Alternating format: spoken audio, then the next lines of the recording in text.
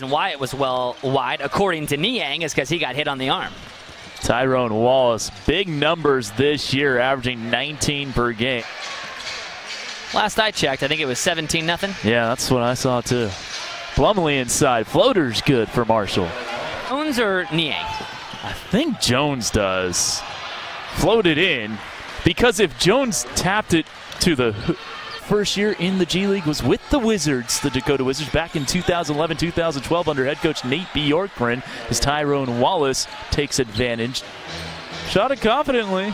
Didn't really come close, though. Tyrone Wallace on Thompson. Bump to the deck and one. Guys, hey, if we take care of the ball and just simply get shots, we got a shot here. Tyrone Wallace makes him 50% from the floor, as Wallace now into double figures with 11. The ACC in transition. It's Stepic, a top-of-the-arc triple. In and out and in for the William Penn product. Just a little strong. Chance to cut it down to 14 or 13.